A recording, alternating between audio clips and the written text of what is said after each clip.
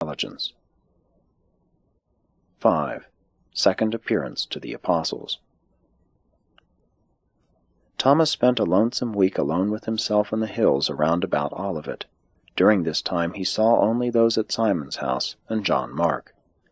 It was about 9 o'clock on Saturday, April 15, when the two apostles found him and took him back with them to their rendezvous at the Mark home.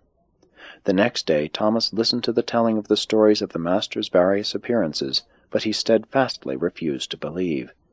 He maintained that Peter had enthused them into thinking they had seen the Master. Nathanael reasoned with him, but it did no good. There was an emotional stubbornness associated with his customary doubtfulness, and this state of mind, coupled with his chagrin at having run away from them, conspired to create a situation of isolation which even Thomas himself did not fully understand. He had withdrawn from his fellows, he had gone his own way, and now, even when he was back among them, he unconsciously tended to assume an attitude of disagreement. He was slow to surrender, he disliked to give in. Without intending it, he really enjoyed the attention paid him. He derived unconscious satisfaction from the efforts of all his fellows to convince and convert him. He had missed them for a full week, and he obtained considerable pleasure from their persistent attentions. They were having their evening meal a little after 6 o'clock, with Peter sitting on one side of Thomas and Nathanael on the other, when the doubting apostle said, "I will not believe unless I see the Master with my own eyes, and put my finger in the mark of the nails." As they thus sat at supper, and while the doors were securely shut and barred, the Morancha Master suddenly appeared inside the curvature of the table and, standing directly in front of Thomas, said, "Peace be upon you. For a full week have I tarried that I might appear again when you were all present, to hear once more the commission to go into all the world and preach this gospel of the kingdom. Again I tell you, as the Father sent me into the world, so send I you. As I have revealed the Father, so shall you reveal the divine love, not merely with words, but in your daily living. I send you forth not to love the souls of men, but rather to love men.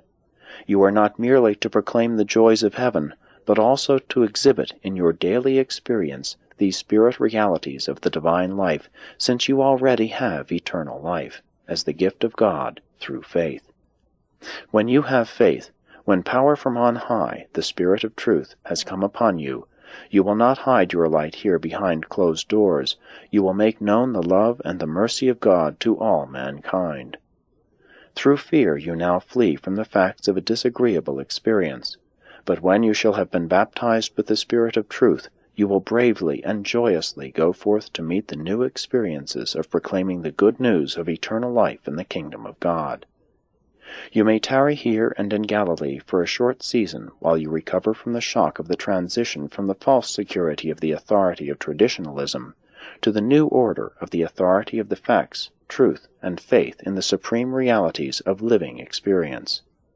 Your mission to the world is founded on the fact that I lived a God-revealing life among you, on the truth that you and all other men are the sons of God, and it shall consist in the life which you will live among men, the actual and living experience of loving men and serving them, even as I have loved and served you. Let faith reveal your light to the world. Let the revelation of truth open the eyes blinded by tradition. Let your loving service effectually destroy the prejudice engendered by ignorance. By so drawing close to your fellow men in understanding sympathy and with unselfish devotion, you will lead them into a saving knowledge of the Father's love. The Jews have extolled goodness, the Greeks have exalted beauty, the Hindus preach devotion, the faraway ascetics teach reverence, the Romans demand loyalty, but I require of my disciples life, even a life of loving service for your brothers in the flesh." When the Master had so spoken, he looked down into the face of Thomas and said, "And you, Thomas, who said you would not believe unless you could see me, and put your finger in the nail marks of my hands, have now beheld me and heard my words, and though you see no nail marks on my hands, since I am raised in the form that you also shall have when you depart from this world, what will you say to your brethren? You will acknowledge the truth, For already in your heart you had begun to believe even when you so stoutly asserted your unbelief. Your doubts, Thomas, always most stubbornly assert themselves just as they are about to crumble. Thomas, I bid you be not faithless, but believing, and I know you will believe, even with a whole heart. When Thomas heard these words, he fell on his knees before the Morancha master and exclaimed, I believe, my Lord and my Master. Then said Jesus to Thomas, You have believed, Thomas, because you have really seen and heard me. Blessed are those in the ages to come who will believe even though they have not seen with the eye of flesh, nor heard with the mortal ear. And then, as the Master's form moved over near the head of the table, he addressed them all, saying, And now go all of you to Galilee, where I will presently appear to you. After he said this, he vanished from their sight. The 11 apostles were now fully convinced that Jesus had risen from the dead, and very early the next morning, before the break of day, they started out for Galilee. 6. The Alexandrian Appearance. While the 11 apostles were on the way to Galilee, drawing near their journey's end, on Tuesday evening, April 18, at about 8:30 o'clock, Jesus appeared to Rhodan and some 80 other believers in Alexandria. This was the Master's 12th appearance in Morancha form. Jesus appeared before these Greeks and Jews at the conclusion of the report of David's messenger regarding the crucifixion.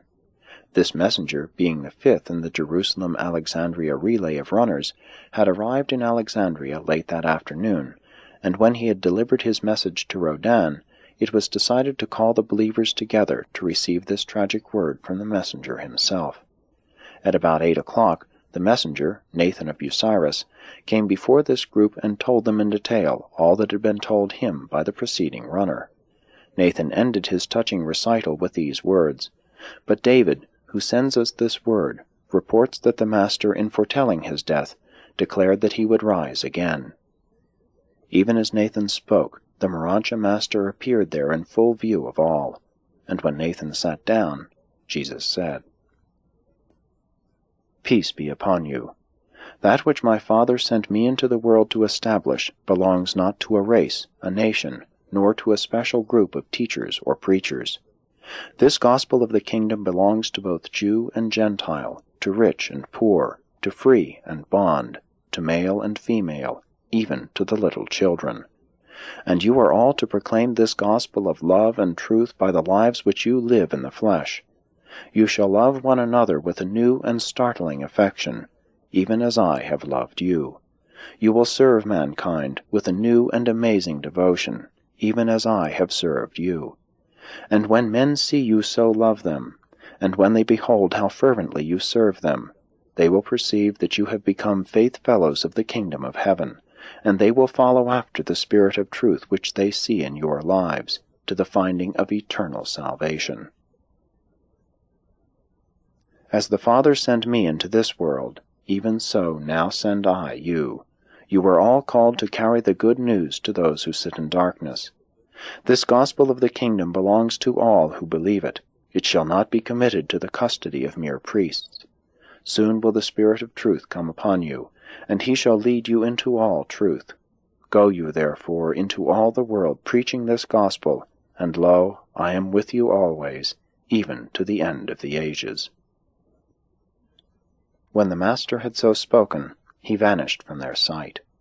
All that night these believers remained there together, recounting their experiences as kingdom believers, and listening to the many words of Rhodan and his associates. And they all believed that Jesus had risen from the dead.